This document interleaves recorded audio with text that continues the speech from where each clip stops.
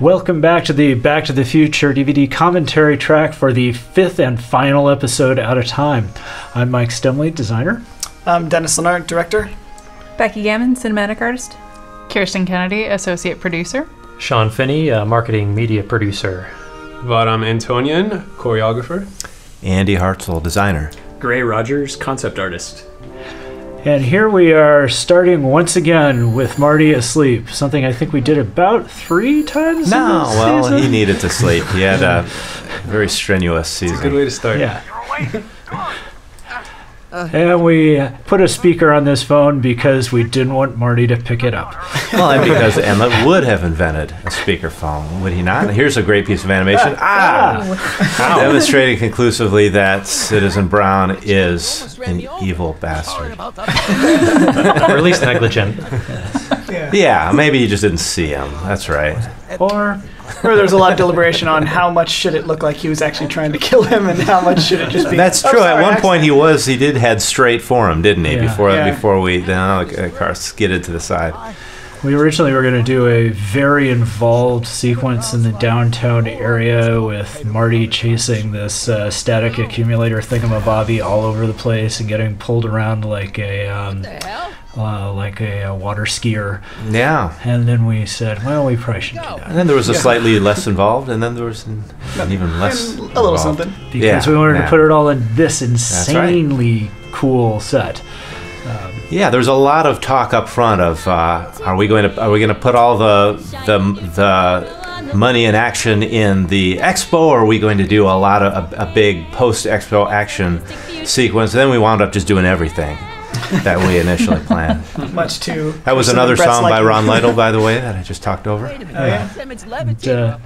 again, Andy ended up being the lead designer on the episodes with the cool music instead of me. I'm kind of bummed about that. Oh yeah, that's right. Stanley trademark. An anarchist, a foreign agitator bent on sowing chaos and destruction And in this- the Valley Expo.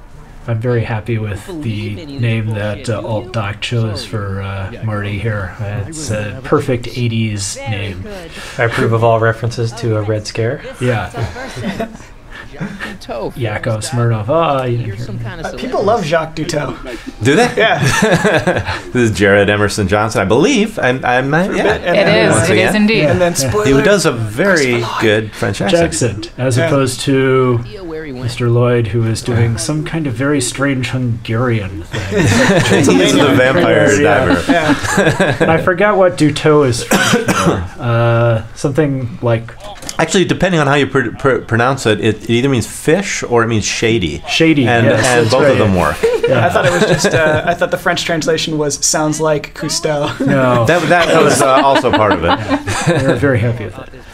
Andy, would you like to, and Dennis, would you like to talk about this House of Glass thing? Yeah, the glass house puzzle was kind of a late addition to the design, and it began as a cardboard house that I was running around the office showing to people, and it's a little different from some of the other puzzles that we've done, but it turned out really nice. Largely thanks to Eric Parsons, who's not here today. And, It's a very puzzly puzzle. It is a puzzly puzzle. And I remember, I think it was initially, it was like, no, we're not doing it. And then you came in the next day with the cardboard mock-up, and then everyone saw it and were like, all right, that's cool. It's part of a grand tradition here at Telltale for things that are going to make people hurt to build is to ask for the designers to actually make mock-ups or to make sure that they get done. Yeah. And it maybe was a little Cue more ball difficult setting. to build than people thought.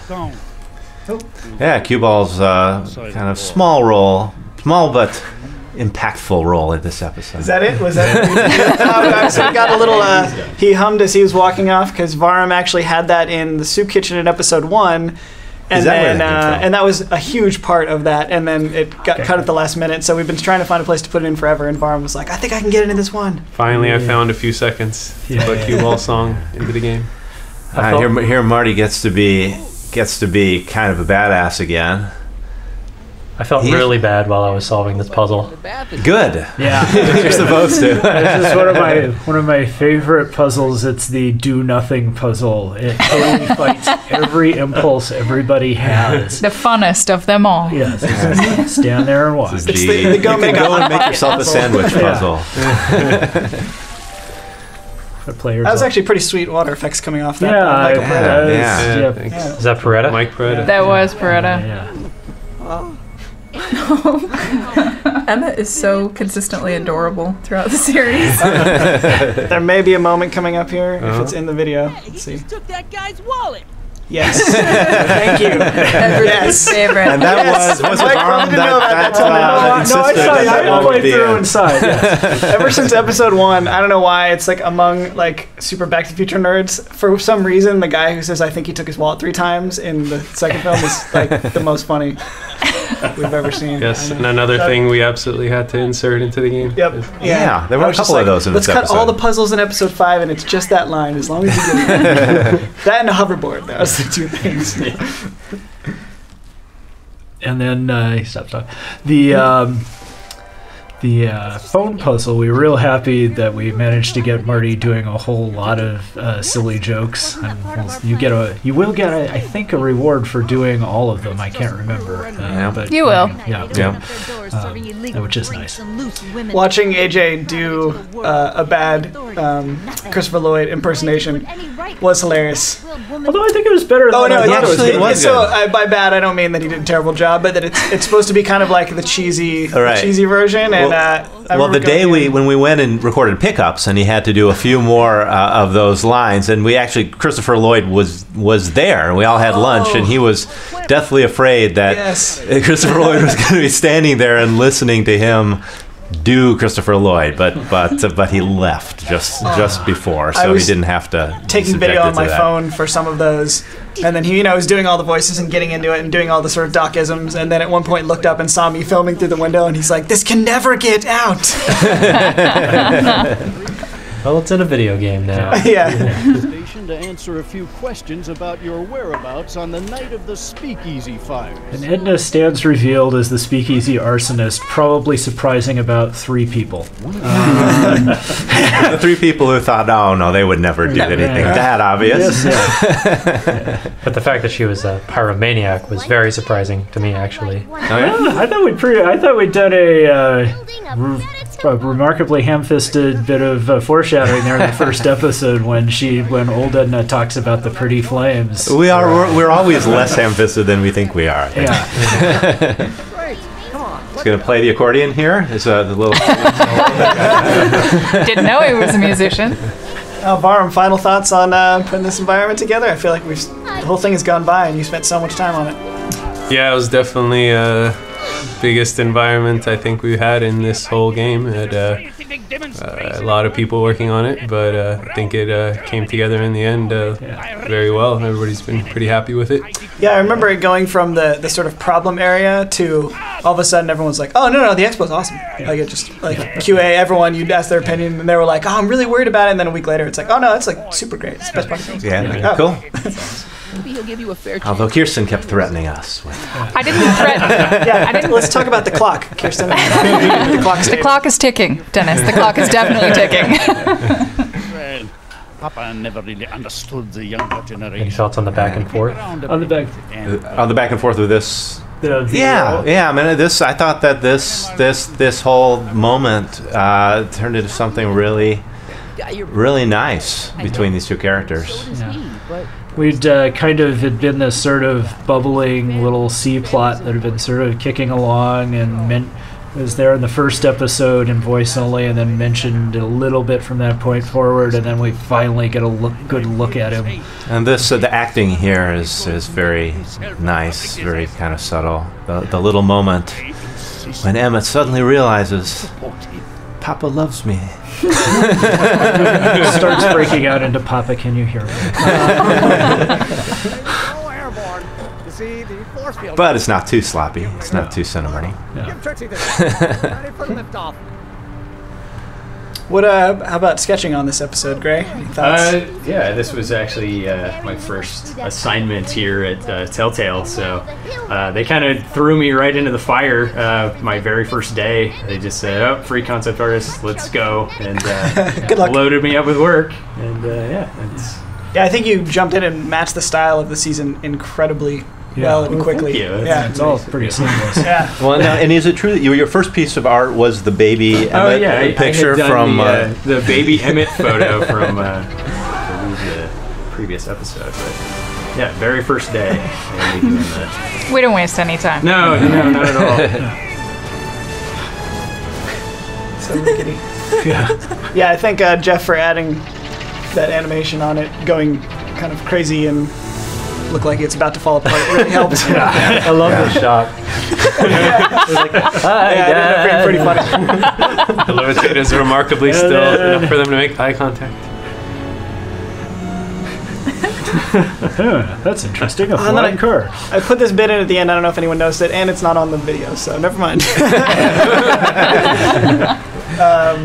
You'll have to play. It was sort of in the background as the doors are closing. You see the car starting to spin out of control. Yes, Yeah, yes. I wasn't sure if anyone saw that. Women drivers.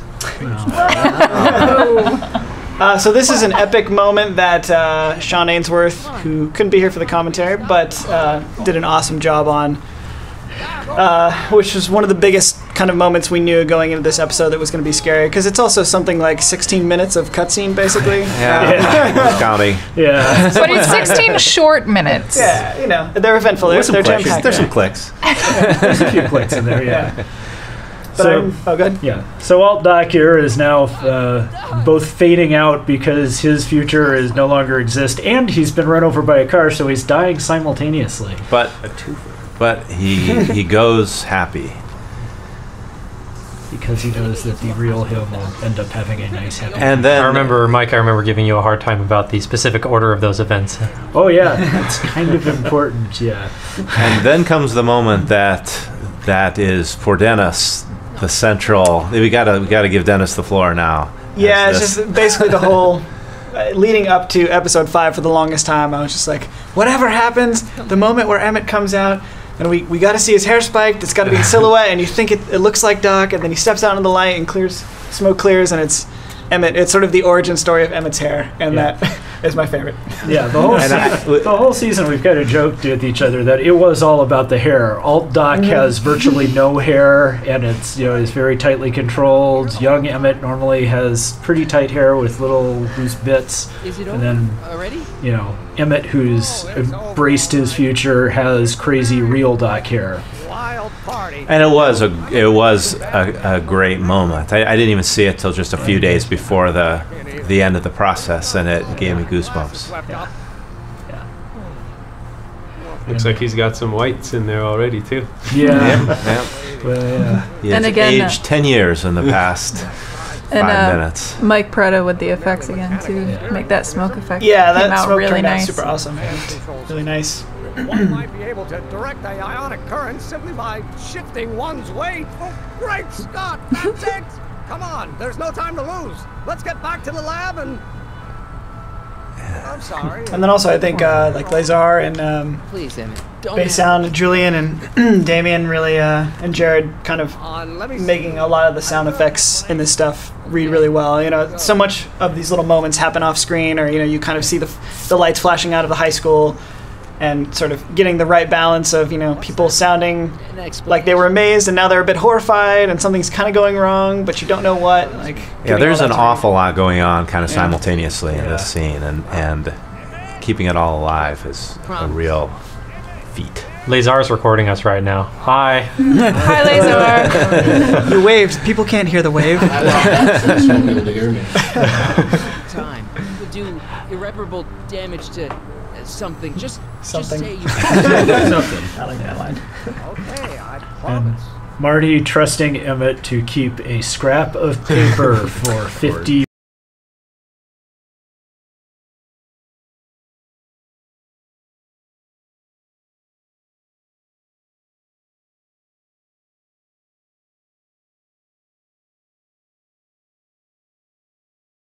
That's true. somewhere we have a chart that maps out everything in perfect detail. But the way AJ underplays this moment is priceless. Yes.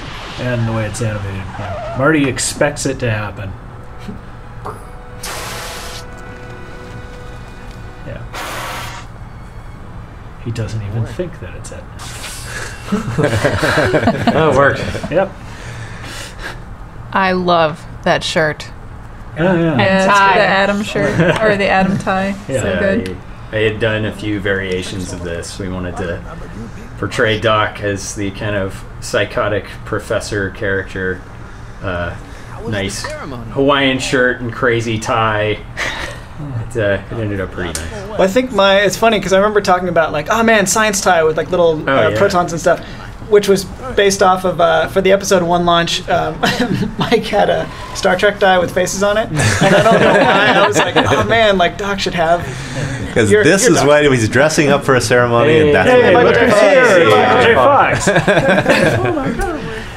Well, there's a backstory about getting Michael J. Fox. But we don't have time to tell it. We don't have time. Too long. Basically, we were designing the 5th episode halfway through it, and Marking said, "We heard you're talking about trying to get Michael J. Fox for the 5th episode." We said, we were talking about that 5 months ago, and then we forgot about it. So we scrambled like crazy to, find good places. And we were writing this really complicated idea, and then I went home and my wife said, well, why don't you do this? And we said, okay, that's a lot better, and we'll just go with that. We probably would have gotten there anyway, but probably saved about a week of us running around. I remember you coming in, and like having that idea, and we were all like, oh man, that's perfect, you're a genius. And you're like, and no, I can't take credit. Speaking of Officer Parker here, it is Officer Parker himself, our lawyer Mark Barbalack, who was largely responsible for getting Michael J. Fox going through the whole process, and awesome. Props to him. Yeah. Did he do it as Officer Parker? Yeah, I think so. I think he dressed in uniform and said, "You're coming with me." Yeah. Okay. I like in the end how after we've solved Officer Parker's problems again, once again, he's getting screwed over by the disappearing DeLoreans. Sad. So sad. This effect was great. Yeah. This is the kind of the one we wanted, like the whole season, like every reality completely changing around you, right? Yeah. And it was the brainstorm of our composer Jared Emerson Johnson to just cut the music altogether, and that was a great feat of scoring because it worked really well. Yeah, I remember him instant messaging me one day and be like, "Hey, so I put music in there, like you said." And I don't know, man. You should watch it without music. I was like, oh, okay. And then I did because he was like, I did a version without music, and then we just watched it there, and I was like, oh yeah, so much better. And as someone who's lived in the Sierra foothills for a good chunk of his life, I can attest that that's pretty much what it looks like when there's nothing there. Juniper, is that what those things are? Yeah. And to give Michael J. Fox a little bit of props too, he. Super up for it. Like when he came into the studio, he was super good natured and had read through all the stuff we'd sent over and really liked the story. And he actually, like I was telling you guys, commented. He's like, oh man, he's like, the lines sound spot on, like Back to the Future. There's nothing I want to change. We're like, oh well, perfect. Then he came in and gave us a nice little bit of that little bit of country little fried, country NorCal accent to the whole thing. Which is great for little Willie McFly all grown up. This time at least he didn't pee on Marty. So. At least not on screen. I somehow feel this is right. Yeah.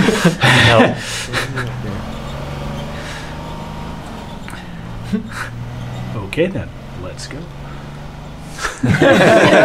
Sometimes you don't need words. Well done, nod. Yeah. Kent did all that stuff. The cabin sequence. Yes. This is the love sequence. The music. Yeah, this is so good. The kind of Disneyland going into the Pirates of the Caribbean kind of thing. But even better. Yeah. I really wanted this moment as soon as we saw the carved out DeLorean that Brian Gillies built. I was like, oh man, you got to put grass throwing through the flux capacitor, and then we got to have like Doc look up at it and get sad. Yeah. And I think ended up taking a while. I don't know why to get everything all set up, but yeah, once it did, it's cool. Brian did an awesome job on this environment. It's beautiful. Here we go. Here it is. Who does not love a crazy old lady? It knew it eventually all get back to crazy old Edna again. This was the sequence in the game that underwent the most changes during the game's development, and for a while there was a whole sort of California Gothic Spider Baby sequence in which there was a mutant Tana who lived. That's awesome. And eventually was changed into a completely different puzzle, but a better puzzle. Yeah, I know. I think getting the chance to mess with Edna is actually pretty fun. Yeah, absolutely. My first variation of this costume for Edna, I took Ryan Jones's original concept and designed the costume around this, and decided I'd have some fun with her face, and went pretty wacky with it. And yeah, I remember seeing some of the stuff, like, yeah, your first sort of pass of, like, all the different options, and I look at it and, like, almost threw up a bit in my mouth, and I was like, I like it. What about you? Everybody had an extreme reaction to those sketches. Really nice. And we went with it. And she says she is terrifying. Yeah. She lights Girl likes fire. Yeah. Oh yeah, she's a pyro. She's a wild one. Yeah. That can't smell good. Wow. That's awesome. Yeah, she's evil. The read on that line from Christopher Lloyd we were never not being that passionate. It's like I died laughing when I heard that. Happened like this. But it did happen like this. Repressing you all these years because you can't stand to admit that you're a hooligan. Yeah, that's right. Edna, Full you're circle. a hooligan. And everybody drinks on hooligan. Yeah. Yeah. Rebecca Schweitzer did not hold anything back. Yeah. In that role. Here's the And another newspaper, because it's really important that we have newspapers. Yeah, I think Drew almost we only did it to inside torture with all the Drew. newspapers in this season. I'm sure on the back it actually reads all work and no play. You set me up.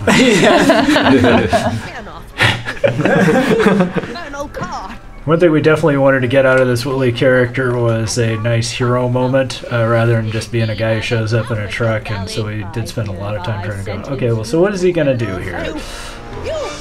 How much have you heard? Evil monkey point. Sorry. Could shoot you too, you know. But you won't, because that would be against the law. And you never break the law, right? How does he know she never breaks the law? I guess Okay, he goes out and talks to her. Yeah, he delivers stuff. This is your cue to skedaddle. Right. much obliged. Peace. Peace out, y'all. And Becky said it won't matter anyway. We'll turn this over to Gray and Becky now. Yeah, this was the first environment they had me just take over, sketched out all sides of this thing. So it's good looking too. And out. And it was a challenge because it was an environment that had to be very specific in a lot of ways. And Spartan. Yeah. That painting behind the bar. Oh yeah, there's a quite comely looking female. And a little hint of things to come. Sagan. Same question, Miss Pickford. Oh, nice. Beauregard Tannen. Nice. Of all the Tannens, I actually kind of like him the most. Yeah. He's kind of just... You kind of want to drink with him. I'm just trying to build a bar here, for God's sake. Probably the most successful and legit Tannen there is. Yeah, really the only one. That's true. Yeah. First lady. Of course, he's going to lose this bar sometime in the next 10 years.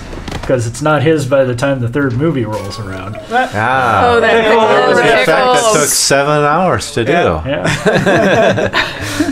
Yeah. Why pickles? Yeah. Because it's funny. Why not? There was so much pickle conversation. The pickle barrel You know, ending putting on out a torch with whiskey is kind of dangerous. So. Yeah.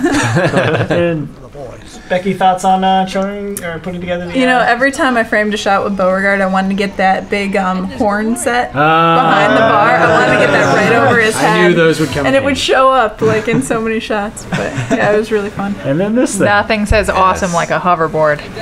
Yes.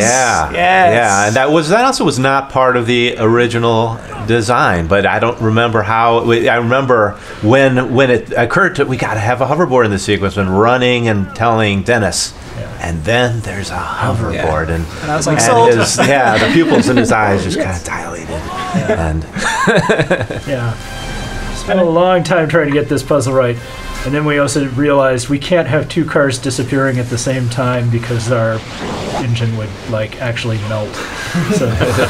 Oh man, that was over really quick, but Sean Ainsworth put in a lot of hard work. Yeah, the actual puzzle takes a little longer. Please know she hit the wall at 52 miles an hour. No, she's still alive. It's okay. It's not likely. Do not hit a wall at 52 miles an hour. Just don't hit a wall. DeLoreans are amazing. DeLoreans are stainless steel, which is why Doc chose it as a time machine. So. But it's True fan. Maybe the time circuit virus has slowly spread into the speedometer. Could be anything it's reading. Sure you are. I'm loving this. Ready to go. This moment kind of creeps me out a little bit. Especially because we know where they're heading. That's right. And our goodbye to we're still not Marty entirely sure why they were walking out of the courthouse in the middle of the night. But that seemed... What? Yeah. Marriage license stuff? Yeah. Just finalizing the... Felt like a little bureaucracy. Probably. Filing... Red tape. Want to marry a Canadian, there's more hoops to jump through. Yeah, I guess. Oh my god. I've seen you naked. That's something I'm really happy we got in, Marty, having more extra Freudian issues. Oh, jeez. Your marriage. You seem kind of mad about it back at the high school. And is this going to be our last sighting of Michael J. Fox? I liked how when we initially announced, showed them a little clip of Michael J. Fox, they assumed, yes, we're only using him as this random McFly from the past. It's like, yeah, that's what we would do with Michael J. Fox if we got him. As for you, stranger. And hopefully you've beaten the games before you start watching these. Yes. If not, stop now. Yeah. Play them. Yeah. And there they go. Yep, more generations. Trixie's walk cycle. This part right here. I love the little feet. That's like she's the walking other awful line. Indeed. Hilarious. Oh man. Hey, here we go. The finale of craziness with 25 explanations. Yeah. We got a lot of plot. And Myas. No, it was great. Like, I know when the idea was pitched, it seemed like a really fun way to end the series on the note that they ended the first film. Yeah. I think it was a really cool thing. And we stuck Myas, who also did a lot of the opening stuff in episode 1 with the mall, who is our sort of counterpart, Back to the Future, huge nerd. So we basically, I remember talking to him and going like, okay, so on episode 5 you're helping out, right? And he's like, yep. And I'm like, cool.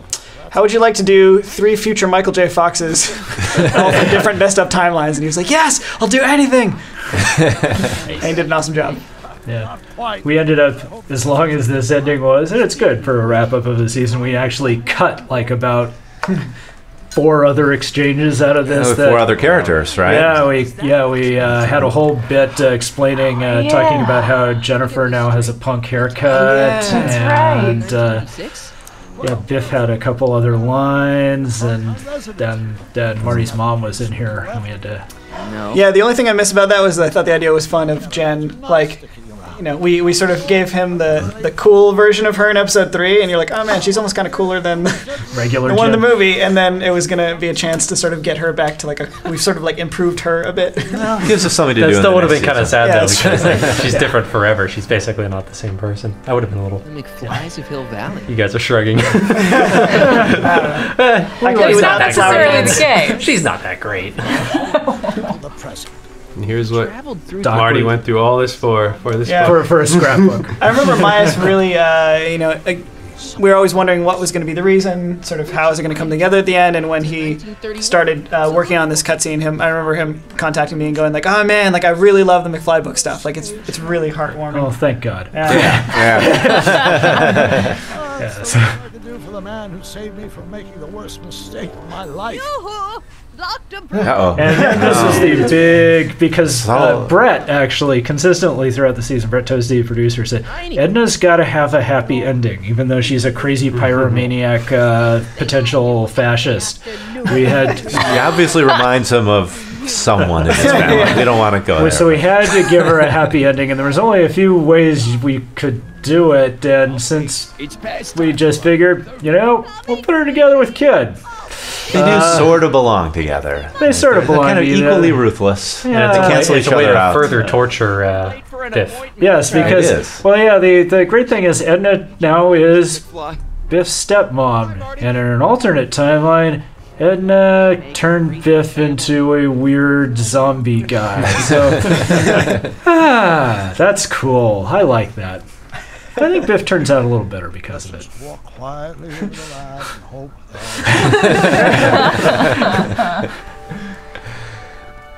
It's the end of the whole series, or is it? Yep, it is. It's the whole end of the season.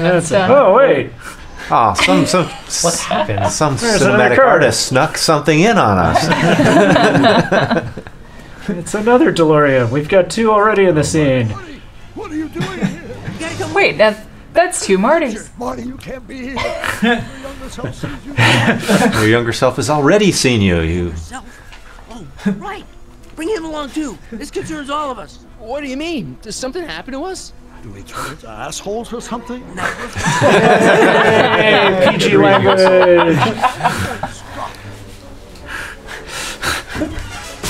For those counting, that's 3 DeLoreans. So Marty 2 is not as good a driver as Marty 1. Tron Marty. Tron Marty. He didn't knock over a garbage can. That's not bad. Hit a house. I don't know if that's better. Yeah. Didn't take it out though. How can there be A 2? lot of neon in the future. Yeah, really. It's the Blade Runner feature. And this is where we decide to push everything completely over the cliff.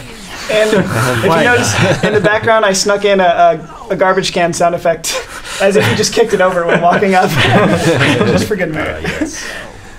Mad 2 Max belts. Marty. Mad Max 2 belts. Marys, yeah. Oh yeah, 2 belts. The original version of this was going to have a robotic gun arm. But Yeah. We It was decided my last desperate attempt to get a robotic arm we were into really this trying series. for that gun. We were with you until it was a robotic gun arm. And then, which one's the real one?